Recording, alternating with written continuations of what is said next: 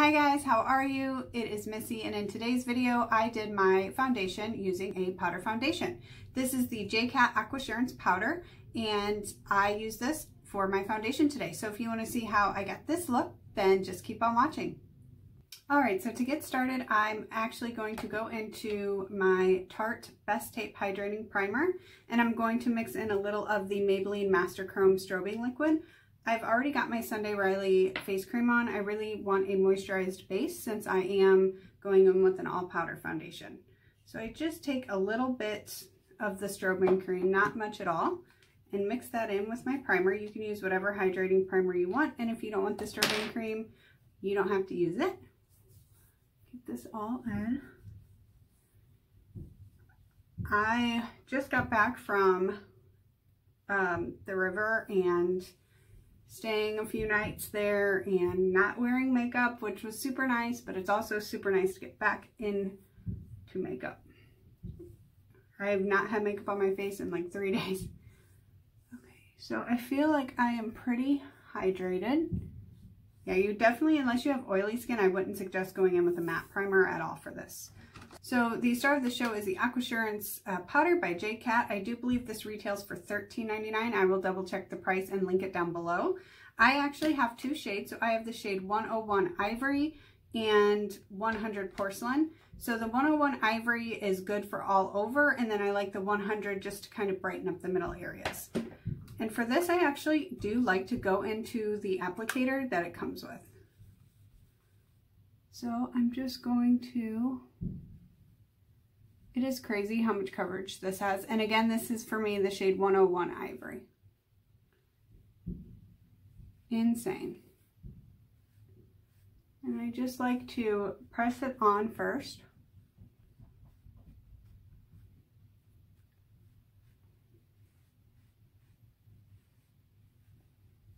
I haven't filmed in about a week. I've been having some health issues with my sinuses.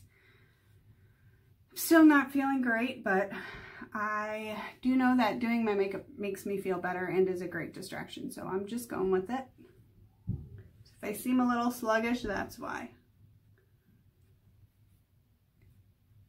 It's so weird to have just like an all matte base right now. I've never worn this just as a foundation. I usually use it as my setting powder to add some extra coverage, just go in with a brush.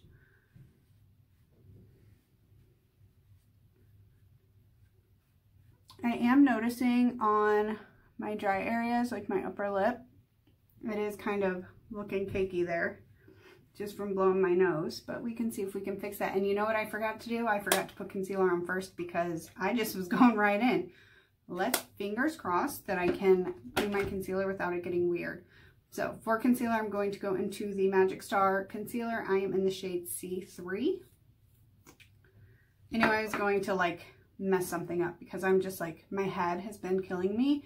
And so I'm like, my brain, I'm just like, it's like scrambled eggs. But we'll get through it. One way or another, I'll get through it. And I'm really sincerely hoping this does not affect the powder that I just put on. If it does, I'll just start over. You guys ready for fall and holidays and all of that? I'm not. I love fall. I love Christmas. I love Halloween, Thanksgiving. I love all of it, but I'm just, this year, I'm just not ready. Okay, let's see what that did. Okay, it's fine. I think it's fine. We're going to say it's fine. Got big plans tonight, watching a movie at home with my boys and eating popcorn and candy. And so if it's not perfect, that's okay. For my under eyes, I'm going to go into the same powder, but in the shade 100. And I'm going to actually take my brush, but get a lot of product on there and just pounce that in. And you can see how brightening that is and how much coverage it adds.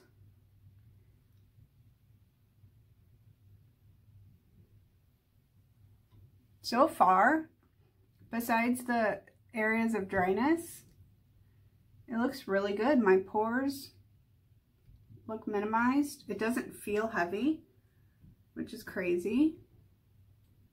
Okay. And then one last step I am going to do is just take a big powder brush and just kind of blend this in, just to make sure we are blended and not looking too cakey.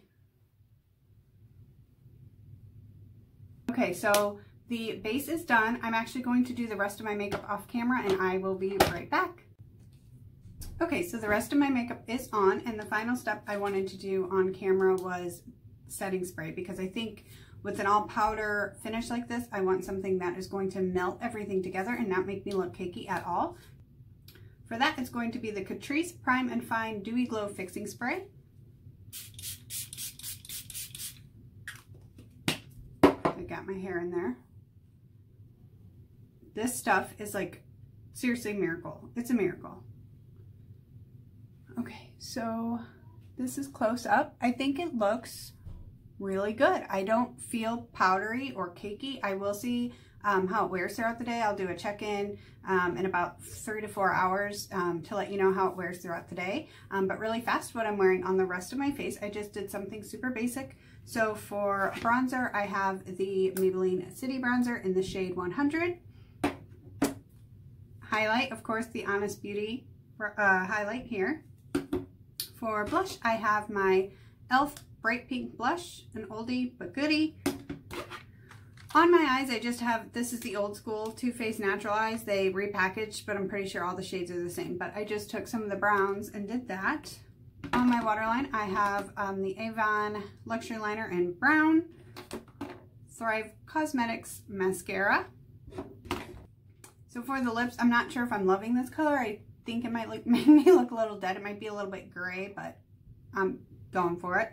So I have on the Stila Stay All Day Liquid Lipstick in the shade Baci, B-A-C-I.